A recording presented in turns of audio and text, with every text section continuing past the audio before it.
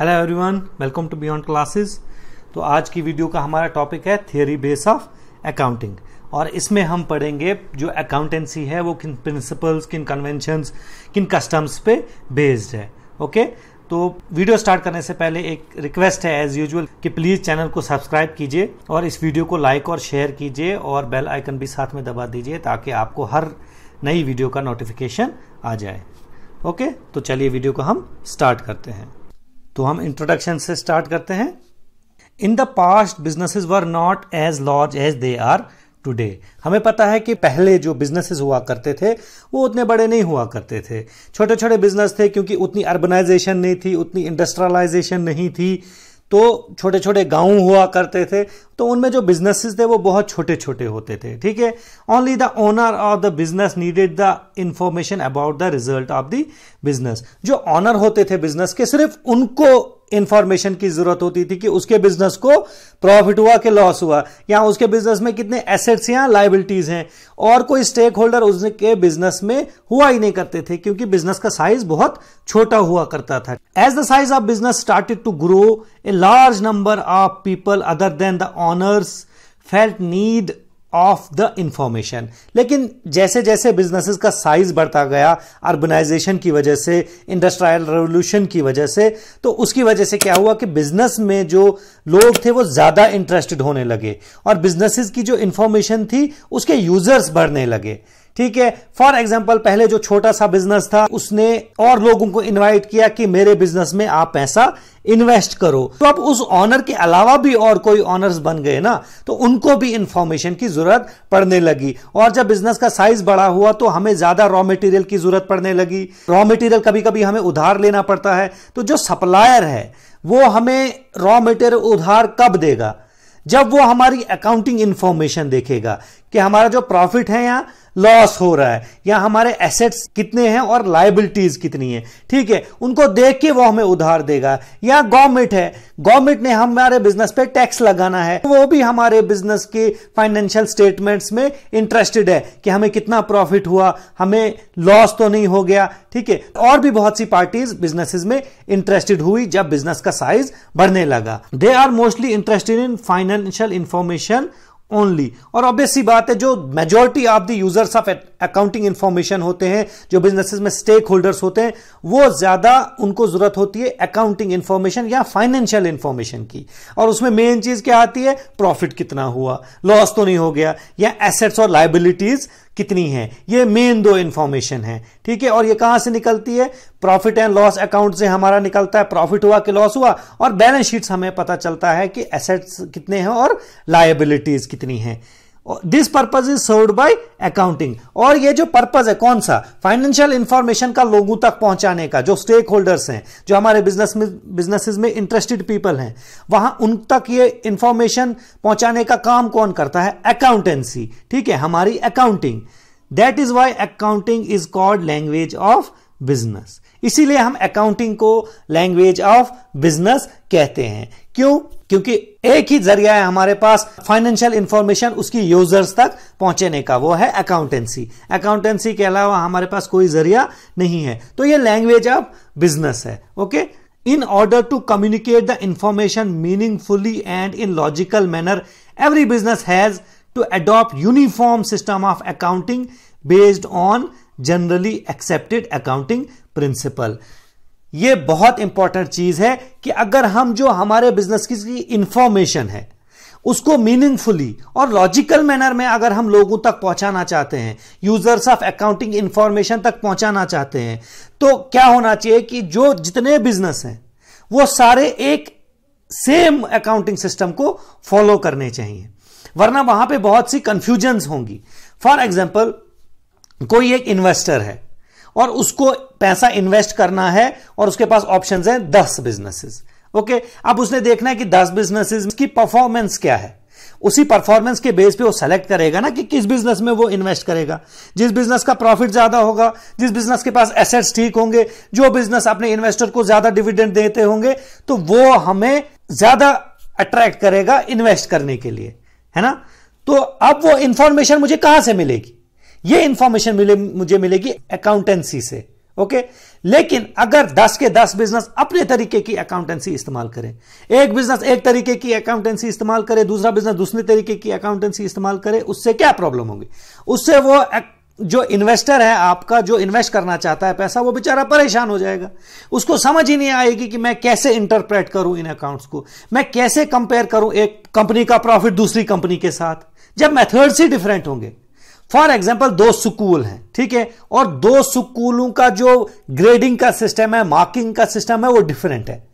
For example एक जो school है वो ग्रेडिंग मार्किंग करता है ABC के तरीके से, मतलब जिसके 90 to 100% आए उसको A ग्रेड, जिसके 80 to 90% आए उसको B ग्रेड, जिसके 70 to 80% आए उसको C grade, and so on. और दूसरा स्कूल है वो मार्क्स देखता है, एब्सोल्यूट मार्क्स, जैसे उसने रखा है आउट ऑफ 500 मार्क्स कितने देगा वो। तो अगर आपको बोला जाएगा कि 2 स्टूडेंट्स हैं, एक पहले वाले स्कूल का स्टूडेंट है, दूसरा दूसरे वाले स्कूल का स्टूडेंट है, और एक का B ग्रेड आया है और दूसरे के 400 मार्क्स आए, तो उनको कैसे आप कंपेयर करोगे? या इसके लिए आपको बहुत ज्यादा मेहनत करनी पड़ेगी। और ये तो सिंपल 2 स्कूल्स की बात है। लेकिन अगर हम बिजनेस वर्ल्ड में देखें, बिजनेस वर्ल्ड में हजारों टाइप्स ऑफ बिजनेस हैं, तो अगर आपको कोई पर्टिकुलर इंफॉर्मेशन की जरूरत होगी तो आपको क्या हर एक बिजनेस के उनके अकाउंटिंग सीखनी पड़ेगी क्या पहले, उसके बाद आप उनके वो अकाउंटिंग इंफॉर्मेशन लोगे? नहीं। जब आपको पता होगा कि सारे बिजनेस एक ही जैसा अकाउंटिंग सिस्टम इस्तेमाल करते हैं तो आसानी हो जाएगी। आपको एक ही अकाउंटिंग सिस्टम के बारे में इंफॉर्मेशन होनी चाहिए, तो आप आराम से कोई भी जो भी आपको जानकारी चाहिए वो ले सकते हो। और ये अकाउंटिंग सिस्टम क्या होना चाहिए? ये होना चाहिए based on generally accepted accounting principle, जिनको हम गैप बोलते हैं। ये क्या होते हैं? वो कलेक्शन ऑफ प्रिंसिपल होती है जो कॉमनली फॉलोड प्रिंसिपल होते हैं, मतलब जो वो उसूल अकाउंटेंसी को जो मेजॉरिटी ऑफ लोग फॉलो करते हैं, तो वही अगर सब फॉलो करें तो हमारी अकाउंटेंसी ज्यादा मीनिंगफुल बन जाती है। If gap is not followed it would lead to big confusion in the business world. वही जो मैंने ऊपर समझाया कि अगर गैप फॉलोड नहीं किए गए, मतलब एक ही जैसे प्रिंसिपल सबने फॉलो नहीं किए, तो उससे कंफ्यूजन होगी बिजनेस वर्ल्ड में। पता ही नहीं चलेगा कि कौन सा बिजनेस कौन सा अकाउंटेंसी का मेथड यूज कर रहा है, और कैसे इंफॉर्मेशन जो निकाली है उन्होंने, जो प्रॉफिट निकाला है या किसी का लॉस हुआ है वो कैसे निकाला है, या एसेट्स की कैलकुलेशन कैसे की है, डेप्रिसिएशन कैसे निकाली है, ठीक है। तो इससे कंफ्यूजन होगी, क्लियर किसी को कुछ नहीं होगा, ओके। और उसके बाद accounting will become inconsistent, इनकंपेरेबल and unreliable. इससे क्या होगा? जो अकाउंटेंसी है वो किसी काम की नहीं रहेगी, उसमें इनकंसिस्टेंसी आएगी। मतलब क्या है? जिसको जो मर्जी आए वो इस्तेमाल कर ले फॉर्मूला, जब मर्जी आए, एक साल आपने एक फॉर्मूला इस्तेमाल किया, दूसरे साल आपने दूसरा फॉर्मूला इस्तेमाल किया किसी एक पर्टिकुलर चीज को कैलकुलेट करने के लिए। ये इनकंसिस्टेंसी हुई, और ये एक बहुत बड़ी प्रॉब्लम है। अगर आप विराट कोहली को देखोगे, विराट कोहली अगर कंसिस्टेंटली परफॉर्म नहीं करेगा, कभी स्कोर अच्छा बनाएगा, कभी स्कोर खराब बनाएगा, तो वो उस लेवल का प्लेयर माना नहीं जाएगा जिस लेवल का आज विराट कोहली को माना जाता है ना। तो कंसिस्टेंसी बहुत इंपॉर्टेंट है। उसके बाद इनकंपेरेबल हो जाएंगे अकाउंट्स, मतलब वही जो मैंने ऊपर समझाया कि एक कंपनी के अकाउंट्स आप दूसरे कंपनी के साथ कंपेयर ही नहीं कर सकते। जैसे मैंने स्कूल की एग्जांपल दी आपको, एक का ग्रेडिंग सिस्टम डिफरेंट है, दूसरे का ग्रेडिंग सिस्टम डिफरेंट है, तो आप कैसे कंपेयर करोगे? अगर आपने देखना है कि किस बच्चे ने ज्यादा अच्छा किया, आप कैसे कंपेयर करोगे जब ग्रेडिंग सिस्टम ही डिफरेंट है? उसके बाद है अनरिलायबल। जब ये 2 चीजें, इनकंसिस्टेंसी और इनकंपेरेबिलिटी आएगी अकाउंटेंसी में, तो वो अनरिलायबल हो जाएगी, भरोसा ही नहीं रहे लोगों को अकाउंटेंसी पे। समझ आ गया? तो इसलिए हमें गैप फॉलो जरूर करना चाहिए, ठीक है। तो गैप क्या है? Generally accepted accounting principles. तो अब आगे पढ़ेंगे हम प्रिंसिपल क्या होते हैं। Accounting principles, A principle is a general law or rule adopted or professed as a guide to action. Principle क्या होता है? उसूल। उसूल क्या होता है? वो चीज जो आपके एक्शंस को, जो आपके बिहेवियर को गाइड करे। आप कैसे बिहेव कहां पे करेंगे वो आपके प्रिंसिपल्स पे डिपेंड करेगा। जैसे आप कहीं पे ऑफिसर बैठे हुए हैं और आपके उसूल है कि आपने करप्शन नहीं करनी है, तो आपको अगर कोई ऑफर करेगा करप्शन, आप नहीं करोगे। अगर आपके उसूल है कि आपको करप्शन करनी है, आपको पैसा बनाना है, करोड़ों पैसा बनाना है, तो वो आपके उसूल पे डिपेंड करेगा ना, आप करप्ट हो गए कि नहीं। वैसे ही अकाउंटिंग प्रिंसिपल होते हैं। क्या होते हैं? ए जनरल रूल और लॉ। ये एक रूल होता है या लॉ होता है जिसको अडॉप्ट किया जाता है, कोई बंदा अडॉप्ट करता है या प्रोफेस करता है, मतलब दूसरों को बोलता है कि अडॉप्ट करिए as a guide to action, जो आपके एक्शंस को गाइड करे, जो आपके बिहेवियर को गाइड करे। ठीक है। Accounting principles are not rules from which there can be no deviation. लेकिन अकाउंटिंग जो प्रिंसिपल है वो ऐसे नहीं है कि जिनको फॉलो करना मस्ट है। आप इन अकाउंटेंसी के प्रिंसिपल इनको ना भी फॉलो कर सकते हैं, आपको कोई नहीं पकड़ेगा। कुछ हैं एक्सेप्शन जो आपने मस्ट फॉलो करने, लेकिन कुछ ऐसे भी हैं जो आप फॉलो नहीं करोगे, लेकिन उससे नुकसान आपकी बिजनेस का होगा। क्योंकि जब मेजॉरिटी ऑफ बिजनेस एक तरीका फॉलो करेंगे और अपनी मर्जी से आप कोई और तरीका फॉलो करना स्टार्ट कर दोगे तो आपके अकाउंट्स अनरिलायबल हो जाएंगे। ठीक है, आप इनको तो मेंड कर सकते हो, अपने तरीके से इस्तेमाल कर सकते हो, लेकिन नुकसान आपका है। They are more like guidelines. ये गाइडलाइंस हैं सिर्फ, मतलब ये बाउंड नहीं है कि आपको जरूरी फॉलो करने हैं, लेकिन अगर करोगे तो बहुत ज्यादा अच्छी बात है। These principles are man made so they are not necessarily universal. इसका मतलब क्या है कि ये जो अकाउंटिंग प्रिंसिपल हैं ये ऑब्वियसली मैन मेड है, ये इंसान ने बनाए हैं, तो जरूरी नहीं है हर जगह ये फॉलो किए जाएं। जैसे एक कंट्री में एक तरीके के अकाउंटिंग प्रिंसिपल फॉलो किए जाएंगे और किसी और कंट्री में दूसरे अकाउंटिंग प्रिंसिपल्स फॉलो किए जाएंगे, ये यूनिवर्सल नहीं होते हैं। ओके, तो these principles can be divided into assumptions, concepts, conventions and standards etcetera. In principles को हम इन 4 कैटेगरीज और भी बहुत सी कैटेगरीज है उनमें डिवाइड करेंगे। अब हम देखेंगे पहली टाइप्स ऑफ प्रिंसिपल जो है हमारे फंडामेंटल अकाउंटिंग assumptions। ठीक है, फंडामेंटल क्या होता है? बेसिक, हर चीज के फंडामेंटल्स होते हैं जिनके ऊपर कोई चीज बेस्ड होती है। और अकाउंटिंग assumption, फंडामेंटल मतलब बेसिक अकाउंटिंग की assumptions। assumption क्या होता है? N assumption is a thing that is accepted as true और as certain to happen without proof. तो कोई चीज जो आप मान लेते हो, मान के चलते हो कि ऐसा होगा, उसके लिए आपके पास प्रूफ हो या ना हो। फॉर एग्जाम्पल, आपको फ्रेंड ने पार्टी में बुलाया और आपने ये एज्यूम, ऑब्वियसली आपने ये मान के चलोगे कि पार्टी में खाना होगा। ऐसा नहीं ना होगा कि पार्टी में खाना नहीं होगा। While preparing financial statements, certain assumptions are followed which are not required to be disclosed. These are called fundamental accounting assumptions. जब हम फाइनेंशियल स्टेटमेंट्स बनाते हैं तो कुछ ऐसी मान्यताएं, कुछ ऐसी assumptions हमने फॉलो जरूरी करनी पड़ती है, और अगर वो हमने फॉलो ना की तब हमें जरूरी मेंशन करना पड़ता है कि हमने ये फॉलो नहीं की है। अगर फॉलो करेंगे तो कोई जरूरत नहीं है मेंशन करने की। क्यों? क्योंकि सबको पता है कि ये फॉलो की जाएंगी। लेकिन अगर आपने फॉलो नहीं की तब आपको मेंशन करना है, तब आपको डिस्क्लोज करना है इस फैक्ट को अपनी फाइनेंशियल स्टेटमेंट्स में कि हमने कोई पर्टिकुलर एजम्पशंस को फॉलो नहीं किया गया है। ठीक है, जैसे वही एग्जांपल, अगर पार्टी में आप जा रहे हो अपनी फ्रेंड के, तो आपने एज्यूम कर लिया उस वहां पे खाना मिलेगा आपको, लेकिन अगर फ्रेंड ने खाने का इंतजाम ना किया हो तो उसको बोलना पड़ेगा आपको, मैंने खाने का इंतजाम नहीं किया है। क्यों? क्योंकि उसको पता है कि जो मेरी पार्टी में आएगा वो ये समझ के आएगा कि पार्टी में खाना भी अवेलेबल होगा। वैसे ही फंडामेंटल अकाउंटिंग assumptions अगर हम फॉलो करते हैं तो हमें कोई बोलने की जरूरत नहीं है, लेकिन अगर हमने फॉलो नहीं किया तो हमें इस फैक्ट को डिस्क्लोज करना पड़ता है। जैसे यहां पे लिखा है, if any fundamental accounting assumption is not followed, this fact should be disclosed in the financial statements. The Institute of Chartered Accountant of India under Accounting Standard 1 and International Accounting Standard Boards under International Accounting Standard 1 has stated 3 fundamental accounting assumptions. तो Institute of Chartered Accountant of India ने और International Accounting Standard Board ने ये जो following 3 accounting assumptions को define किया गया है, जैसे गोइंग कंसर्न और कंसिस्टेंसी और एक्रूअल। ओके, तो पहले क्या है? Going concern assumption।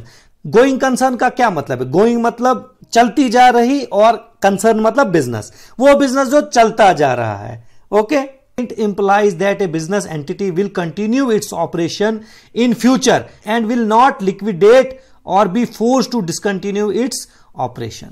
देखो, हम जब भी बिजनेस स्टार्ट करते हैं, हम अच्छी नीयत से बिजनेस को स्टार्ट करते हैं, हम अच्छे ख्याल से बिजनेस को स्टार्ट करते हैं, और वो ख्याल क्या होता है कि हमारा बिजनेस काफी देर तक चलता रहेगा, इनडेफिनेट पीरियड ऑफ टाइम तक चलता रहेगा। ना हम उसको खुद बंद करेंगे, लिक्विडेट करेंगे, बेच देंगे, ना हमें कोई और फोर्स करेगा उसको बंद करने के लिए। इस नियत से हम बिजनेस को चलाते हैं।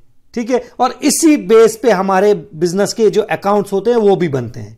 Life of A business is divided into accounting period, normally 1 year, that is from 1 April of 1 year to 31 March of next year. इससे हमें बिजनेसेस के जो बिजनेस की लाइफ हो उसको हम डिवाइड करते हैं सालों में। वो क्यों करते हैं? ताकि हमें बिजनेस का रिजल्ट पता चले हर साल। जैसे आप स्कूल जाते हो, जो स्कूल आपका 1st से लेके 8th तक है, तो आप फर्स्ट से लेके 8 तक आपको पता है आपकी लाइफ उस स्कूल में गुजरने वाली है।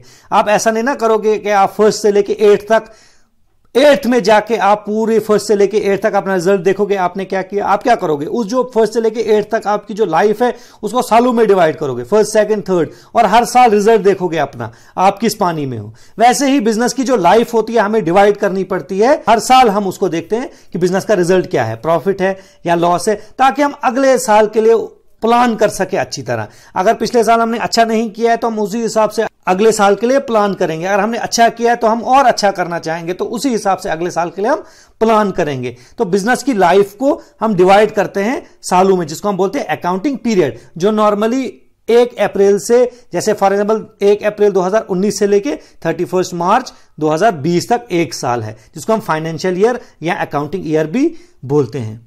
ठीक है, अब इसकी इंप्लीकेशंस क्या है, इससे बिजनेस में असर क्या पड़ता है। इसकी इंप्लीकेशन पहली है, the assets and liabilities are classified as current and non current, that is fixed. जो एसेट्स होते हैं उनको हम करंट और नॉन करंट या फिक्स्ड कैसे बोलते हैं, इसी गोइंग कंसर्न एजम्पशन की वजह से। अगर हम डिवाइड नहीं करेंगे बिजनेस को और लंबा नहीं मानेंगे बिजनेस को, वेरी लॉन्ग लाइफ अगर हम बिजनेस की नहीं मानेंगे, तो हमारे लिए सारे एसेट करंट हो जाते हैं, फिक्स्ड कोई रहता ही नहीं है।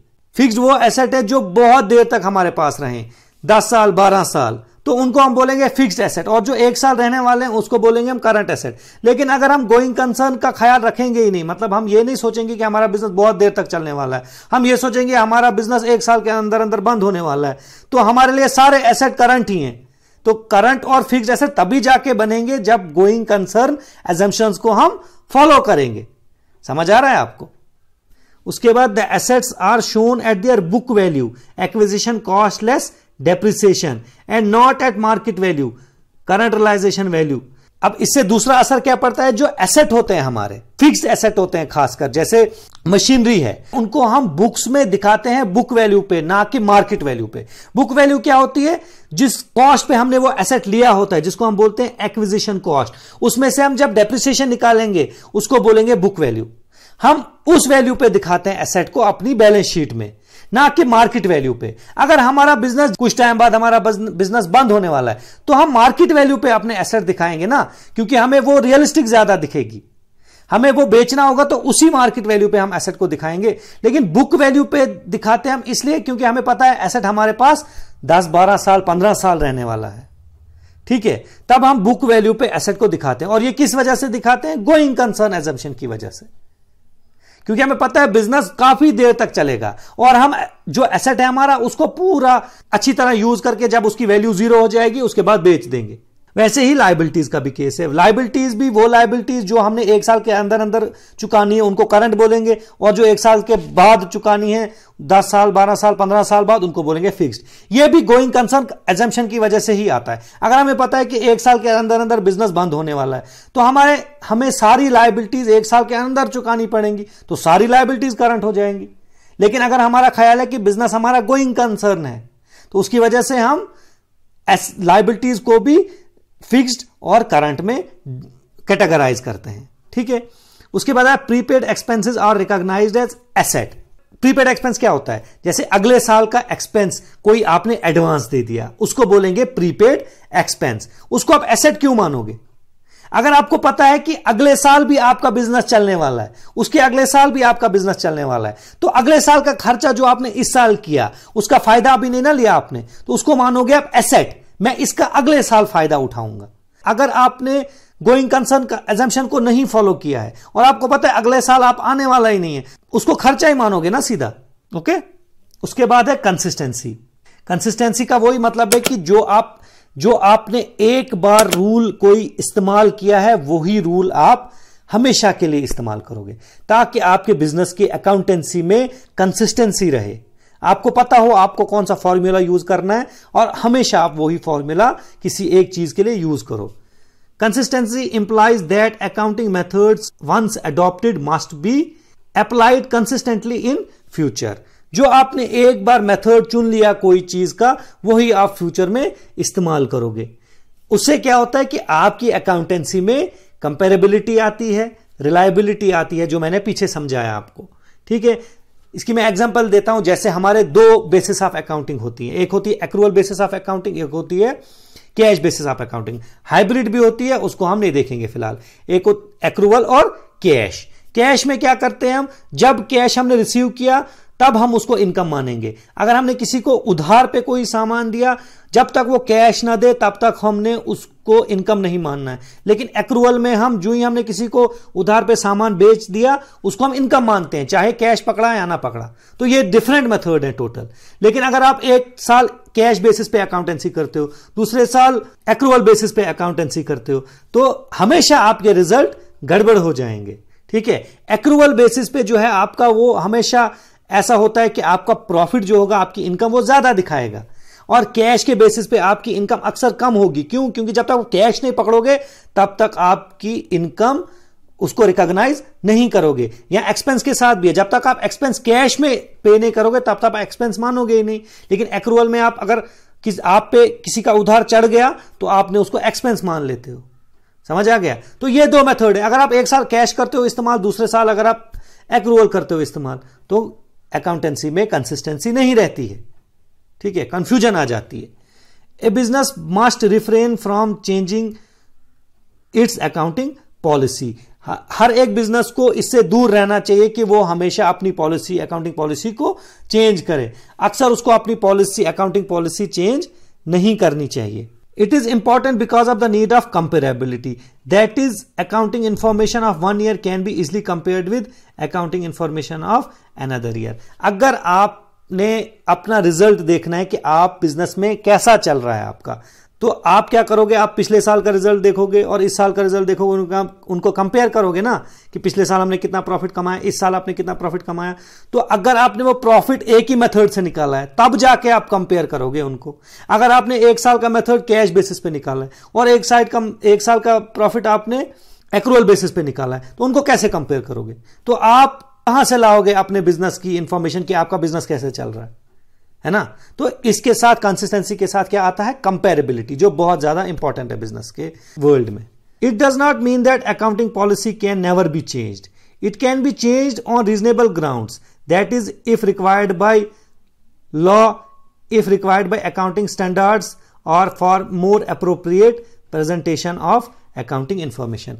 अब ये बात है कि आप, ये नहीं है कि एक बार रूल ऑफ थंब लगा दिया आपने तो आपको एक मेथड जो है वो हमेशा आप इस्तेमाल करोगे, चाहे वो मेथड आपका गलत ही क्यों ना हो, या आप वो मेथड आपका पुराने जमाने का घिसा पिटा मेथड ही ना हो। नहीं, आप चेंज कर सकते हो, लेकिन उसके लिए रीजनेबल ग्राउंड, उसके लिए कोई जेन्युइन वजह होनी चाहिए।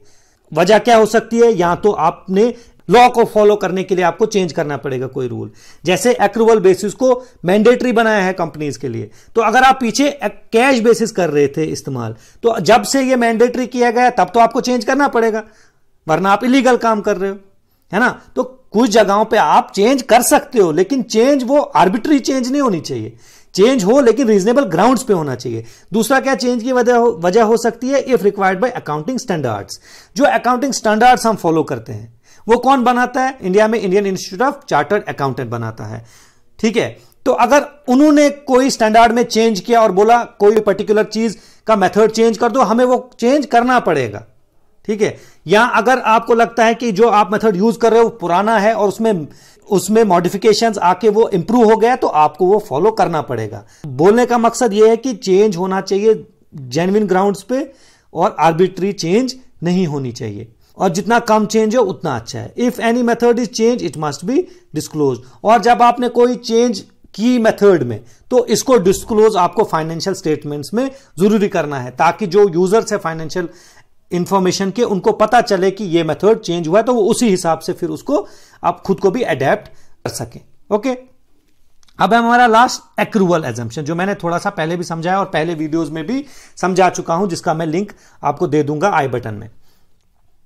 It means recording revenues when earned and not when actually received in cash, and recording expenses when they are incurred and not when actually paid. वही है कि एक्रूवल में क्या करते हैं हम? एक्रूवल में कैश बेसिस को फॉलो नहीं करते हैं। मतलब क्या है कि जब आपने, अगर फॉर एग्जांपल आपने किसी को उधार पे चीजें बेची, तो उस बंदे पे आपका पैसा चढ़ गया ना, तो आप उसको इनकम मानोगे, चाहे उसने अभी पैसे दिए या ना दिए हो।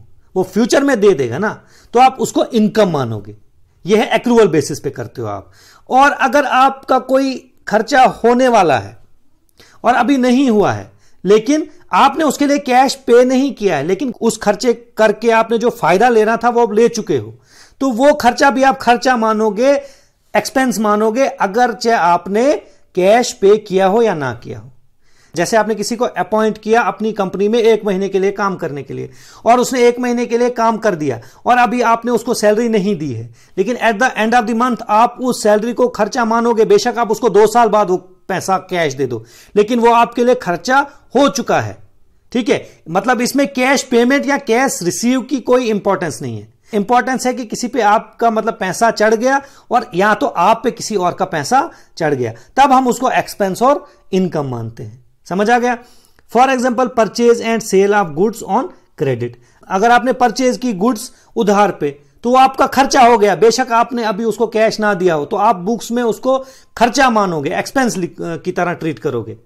और अगर आपने उधार पे चीजें बेची, उस बंदे ने कैश दिया या ना दिया, लेकिन आप तब भी उस सेल को आप इनकम मानोगे।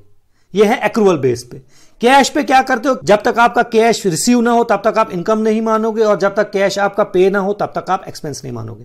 तो एक्रूअल जो एजम्पशंस हैं वो आपने फॉलो करनी है। ठीक है, अगर आपने एक्रूअल एजम्पशन फॉलो नहीं की है तो आपको डिस्क्लोज करना पड़ेगा बुक्स ऑफ अकाउंट्स में कि हमने ये फलान एजम्पशन फॉलो नहीं किया है। क्यों? क्योंकि ये फंडामेंटल अकाउंटिंग एजम्पशन है।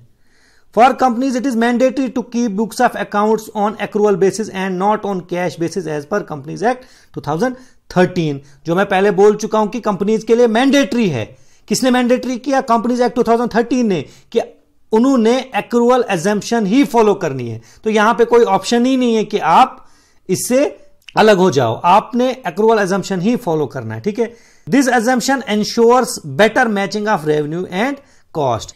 इस एजम्पशन को फॉलो करने से बेटर मैचिंग ऑफ रेवेन्यू और कॉस्ट होती है। मतलब क्या है, जिस साल आपने कोई इनकम कमाई, उस इनकम कमाने पे जो खर्चा लगा वो उसी साल आप खर्चा मानोगे। ये नहीं कि इस साल आपने इनकम कमाई और उस इनकम कमाने पे जो खर्चा लगा है आपको, वो अगले साल आप खर्चा मानोगे। जैसे आपने सेल की है कोई चीज, आपने सेल की और आपने सेल की 10,000 की, लेकिन उस 10,000 पे आपने जो रॉ मटेरियल खरीदा था और चीज बनाई जिसको सेल किया आपने, उसका खर्चा भी तो लगा है। अब वो खर्चा अगर अगले साल आप खर्चा मानोगे और इस रेवेन्यू को जो आपने इस सेल से कमाया वो इस साल आप रेवेन्यू मानोगे, तो आपका तो प्रॉफिट ही प्रॉफिट है। तो ये गलत है ना। तो यहां पे इस कंसेप्ट की वजह से क्या होता है, इस साल की जो कॉस्ट है वो इसी साल कॉस्ट मानी जाएगी, बेशक आपने कैश पे किया हो या ना किया हो। और इस साल की इनकम जो है वो इसी साल इनकम मानी जाएगी, चाहे आपने कैश रिसीव किया हो या ना किया हो। समझ आया? इससे बेटर मैचिंग ऑफ रेवेन्यू और कॉस्ट होती है। इससे क्या होता है कि ट्रू पिक्चर ऑफ प्रॉफिट या लॉस निकलता है हमारे पास।